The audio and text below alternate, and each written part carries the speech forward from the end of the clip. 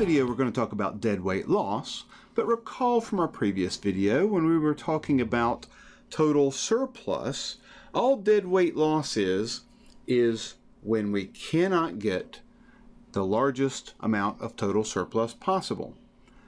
So total surplus, recall, is the difference between creating a large benefit, and we think of benefit as the most somebody's willing to pay for something, and we can get the idea of how much people value or how much people will benefit from things by looking at the demand curve.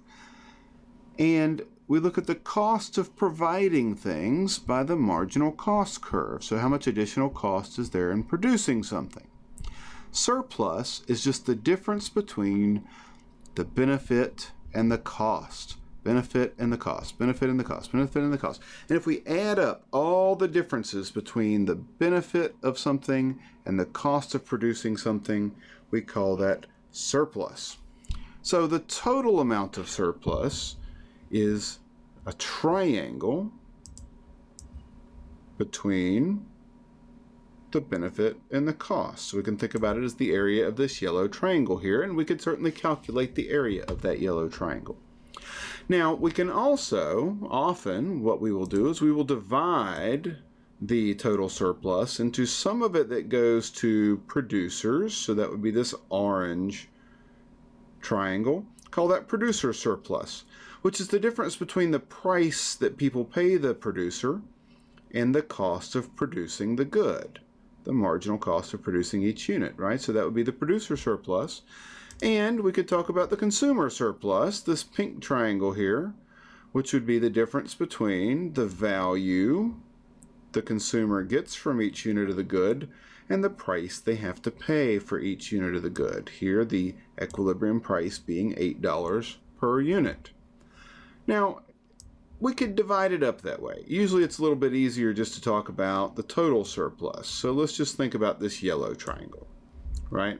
And just so no one says we're skipping anything, we could also calculate the total revenue, which is price times quantity. 5 units times $8 here would be 40. And we could calculate the total revenue, which is this purple trapezoid, which is the area under the marginal cost curve or the supply curve. We're just adding up how much it costs to make each individual unit, and when we add all those up, we call that the variable cost.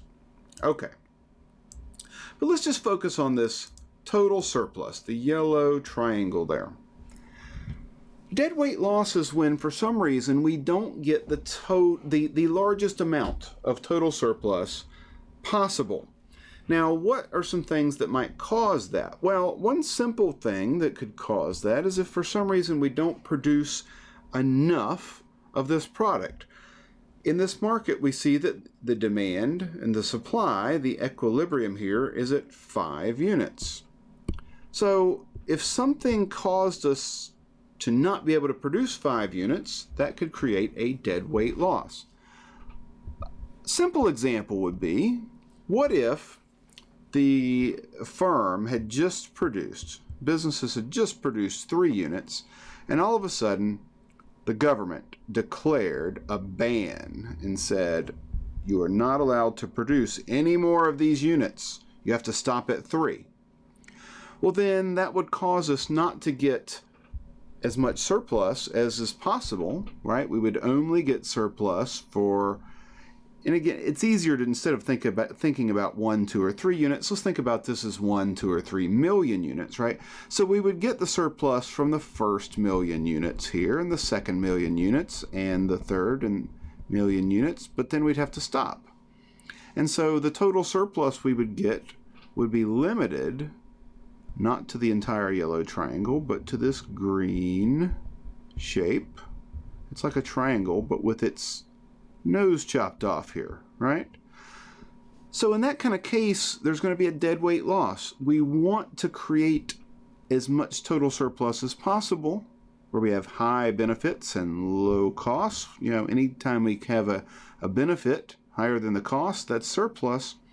But in this case, we're not going to be able to get that total surplus to be as big as possible. And we're going to have this shape over here, this little black triangle, is surplus we could have had but we will not be able to create. And that is what we call a deadweight loss. So deadweight loss is simply surplus that we cannot get, surplus that is not created because we are not able to produce or take advantage of all the opportunities we have for creating benefits that are larger than the costs. Right? So that's the deadweight loss there. And in this case, we could just calculate the deadweight loss as the area of this black triangle. Now, it's a bit hard to see exactly where that is because I chose such a fat pin here, but let's get rid of a little bit of this color so we can tell exactly where that deadweight loss would be. Let me use a little bit thinner pin here so we can see a little bit better what that is.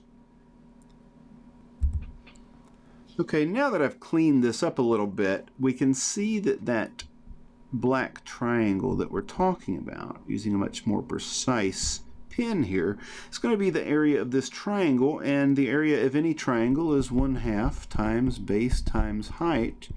And here we can think about the base as being this bottom or left side, right, if we turn this triangle over. And we can see that this is 1, 2, 3, 4, 5, 6 on the base, and then the height is between 3 and 5 down here, 3, 4, 5, so that's 2. So 1/2 times 1, 2, 3, 4, 5, 6 times 2 is going to be just 6. Now again, this might be $6 million in deadweight loss if we were thinking about these units being millions. And again, this is a lost opportunity is the way I think about this. Because of this ban that the government has put in, we have lost the opportunity to provide high benefits for a low cost. And so we're giving up $6 million worth of extra benefit over and above the cost that we could have created in this market. So that's one way that you can create deadweight loss in a market, is a lost opportunity. You don't take advantage of every opportunity to create surplus where you could have. Now there's another way that you could create a deadweight loss, and that is a deadweight loss from overproduction. So you can think about this as a deadweight loss of underproduction. Let's look at a case of deadweight loss from overproduction. So deadweight loss from overproduction is a case like this. We start with the idea that we have already produced 5 units, right? That's this equilibrium quantity here. And thus we have taken advantage of all the cases where the benefit provided to people is bigger than the cost, right? So we've taken advantage of all those opportunities, and we should stop at 5 units, because if we keep going, there are no more opportunities left to provide a high benefit for a low cost. But if we keep producing, then we're going to run into the problem where if we produce these units between 5 and 6 million, let's just look at the 6 millionth unit, for example.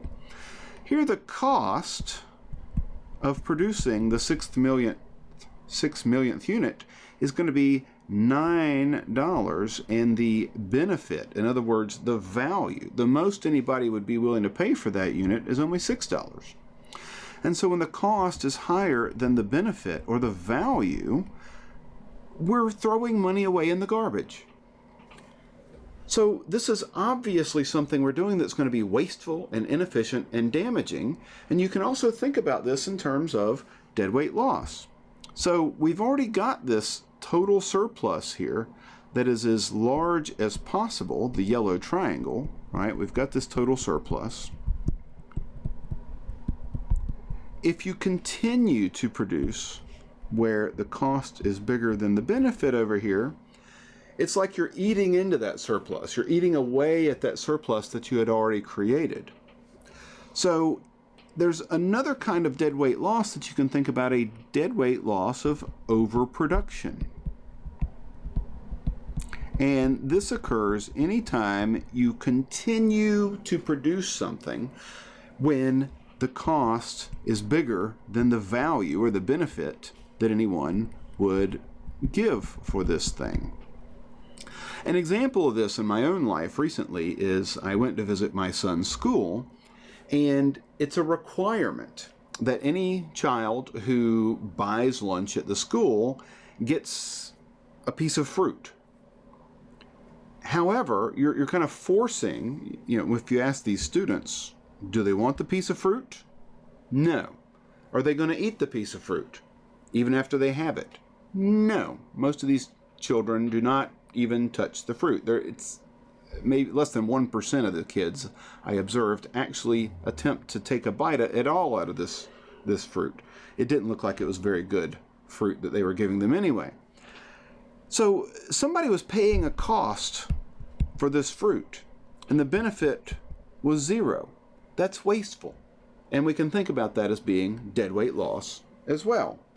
So in a case where, for whatever reason, it might be a requirement that we hand people something that they don't really want, there's going to be this cost that's bigger than the benefit there, and so we could consider that deadweight loss. Now, so let's just suppose that the deadweight loss, we weren't creating a huge amount over what people wanted, just 1 million units here, right? We should have stopped at 5, instead we go on to 6.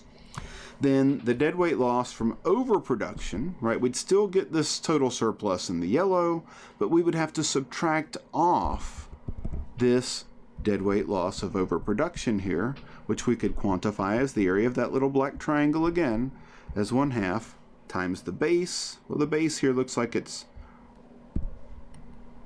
1, 2, 3, and the height is just going to be that 1 there. So 1/2 times 3 times 1. Here the deadweight loss would be relatively small, 1.5. But again, this could be $1.5 million if we're talking about giving people 1 million pieces of fruit, where it costs more than what people would be willing to pay for it. So this is another way that you can have a deadweight loss. So that's the end of this video. In the next video, we're going to look at some examples of practical ways that we could create a deadweight loss. And ways that this can happen would be a production quota, like we were looking at before, where the government says you can only produce 3 units, right? So that's one way to create a deadweight loss. Another would be to set a price ceiling or a price floor. That can create a deadweight loss. Or if we have a market where there are positive or negative externalities, that can do it as well. So join me for the next video, and as always, good luck with your studies.